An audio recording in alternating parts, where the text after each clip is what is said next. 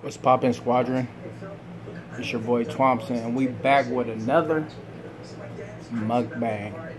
And today we got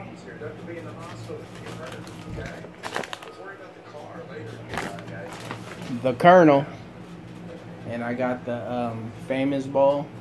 It's nothing new, nothing special or anything like that. But it's my first time trying it, so it's new to me. May not be new to y'all. But let's get it. Let's see what it is. Woo! Okay, it's got the chicken. What are those? Not chicken nuggets. They call them something else. Oh yeah, they are. No, there's. Well, whatever. Chicken nuggets, cheese, corn, mashed potatoes, and gravy, and all that. See that? Yeah. Let's get it. And it came with a cookie. I don't know if I'm gonna be eating this. Kind of straight on that. I like Subway cookies. They got the best cookies in my opinion. But yeah, man, what's going on, squad? How you guys doing today? Today is hump day. Happy hump day. Hope you guys are having a good day. And yeah. So let's get into it. Oh, shout out to my cousin, Stan the man. Happy birthday, boy. I hope you have a blessed day. Really good.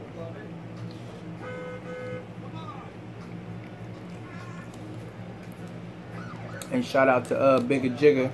He got a birthday too. One of the homeboys from back in the day, man. We just reconnected through IG. That's one thing I like about social media. It helps you connect with people you ain't talked to in a minute or seen in a minute.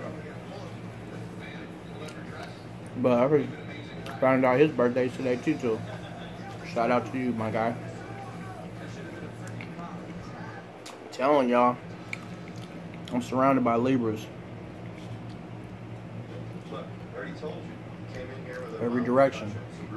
Libra over here, Libra over there, Libra over there, Libra over here. Libras everywhere. It's all good. I hope you guys have the best of birthdays during this crazy 2020 year.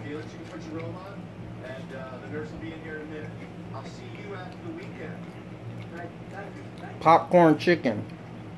That's what it's called. They're not called nuggets. I knew they weren't called nuggets, but I was just going with nuggets because I couldn't think of the name. But yes, popcorn chicken. KFC has popcorn chicken on it, and it's pretty good. This is good. This is the KFC famous bowl, and it's my first time having it, and it's not bad.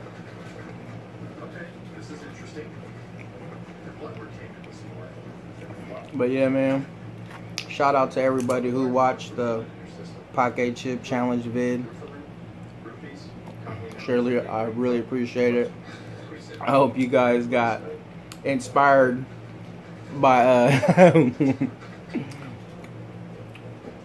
me and that chip, man. That chip didn't have nothing on me, but hopefully you guys got inspired to try it yourselves, for those who haven't tried it. And I hope the video made you laugh or gave you some kind of good feeling. You know, that's what it's all about. Even if it's at the expense of me or whoever's doing the video with me. I ain't gonna lie, I wanted to laugh at my cousin so bad when I was seeing over there going through it, but I couldn't do that. I couldn't do that, man. I was just thankful he was able to ride it out, and also, wanted to do the challenge with me. That was dope. But yes, thank you for everybody who watched. Feel free to share it. Do all that. The support is much appreciated. But yeah, man, I feel good. There was no after effects after that chip. And to be real with y'all, I didn't drink anything until like a half hour after the challenge was over. I could have went longer, but you know, at a point in time you get thirsty. And I didn't drink anything until about a half hour later, so it wasn't bad at all. And I'm just glad that I didn't get an upset stomach after, or you know, when it was time to handle business on that porcelain. That was all good as well. So I'm grateful that I didn't have no side effects. I knew I wasn't allergic to any of the ingredients, so I knew I'd be good on there. But I know some people who do these hot challenges may not know what they're allergic to until they try it. And so what happens is when they do it, their throat will close up. And, you know, those are all the things I was hoping that wouldn't happen to me. But I wouldn't have even done the chip if I knew there was some ingredient in there that I was allergic to. But I'm not the best or a pepper expert, so I wouldn't know what I was allergic to until I tried it. But the ones that I'm familiar with that were in the chip, I knew I wasn't allergic to, so it all worked out well. But I want to give a shout out to my H&I family. I think about you guys every day. I see most of you like the general more than others, but you guys are always on my mind, and I can't wait for us to link up again like Voltron. And shout out to the extended family. Love y'all. I miss y'all. You know, there's so much stuff I want to talk about, but me and those that know me, I'm not a talker. And what I mean by that is I don't just start talking about, you know, people's business, personal business or whatever like that. But even when I have something to do with, even when I'm mixed in it, you know what I'm saying, I just don't do that. But there's just so much going on, man, and I wish things weren't the way that they were, the way that they are. But you know, all I like to say is the truth is gonna come out one day, and whether if it needs to take time, needs to pass for that to happen, so be it. Because at the end of the day, it always will. The truth will always come out. But it hurts my heart, man, that certain things are the way they are, and I can't do nothing about it. It's not my place to, you know what I'm saying? But what y'all should already know about me, those who know me like that, know I'm a solid individual. I always stand on the truth, and I always stand by loyalty. My loyalty run deep. And if I'm in the middle of something, you know what I'm saying, or if I gotta stand and pick a side, I'm gonna pick a side that I'm loyal to.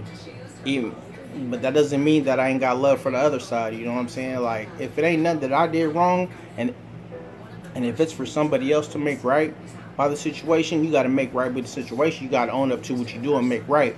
And then, you know what I'm saying, handle it like a man or a woman. But at the same time, if you don't stand for nothing, you'll fall for anything. And for me, I stand for loyalty. That's what I built on. I'm cut from that cloth. You know what I mean? So it is what it is. But at the end of the day, it still hurts, man, because it's just unfortunate situations, man, and it just makes 2020 a more effed up year, because every which way I look, something bad is happening, man, outside of my orbit, you know what I'm saying, and even in my orbit. So it's just like, damn, I just gotta keep it moving, you know what I mean, and just keep praying that things will get better, because I'm a prayer warrior. That's what I do. I'm a prayer warrior. So I pray for everybody I love, everybody I care about, even the world. And the state that we're in right now, I just hope it gets better, man. I think we all do, but me personally, I can't wait for 2021 to be here. But on the other side of that too, though, as much chaos is going on, there's a lot of good things going on too. Things that I'm inspired by. People inspire me. Building relationships with these YouTubers ever since I started uploading videos a month ago. And that's another thing I want to talk about. Done. Another thing I want to talk about real quick before I give a rating on that famous boy is that if you check my bio or my about section on my YouTube channel, it's going to tell you that I joined YouTube in 2008, which is true. In 2008 is when, you know, I logged in and decided to, I guess, create an account with YouTube. And back then I was just kind of intrigued and always wondered how people were uploading music content from famous artists that wasn't theirs. Like, for instance, you know how if you go on YouTube and you type in the artist that you like, right, or a song you're looking for, it'll show up, but it's not from that artist. It's not on that artist's page. It's from just a random person. And I was always wondered how they were able to upload music like that. So that's why I joined in 2008. But I never thought about being a YouTuber. I didn't even know you could be a YouTuber back then. I was just creating an account. But fast forward to today, if you look in my about section, it says join it to that. But don't let that be misconstrued. I started uploading videos a month ago. So I'm a newbie. I'm just getting my feet wet with this. But I promise you, I'm going to take it as far as I can take it. But anyway, that was my little rant. Getting back to the famous bowl from KFC, it was good. Out of a rating 5 stars being the best, I give it a 4. And that's not bad. And yeah, I appreciate y'all. I just want to appreciate you guys for tuning in. Keep it locked. Hit the like button, hit that subscribe button if you're new to this. It's much appreciated. And also hit that notification bell. It's your boy Twampson. Much love. Spread love, not hate, and be kind to one another. To the next one. Peace.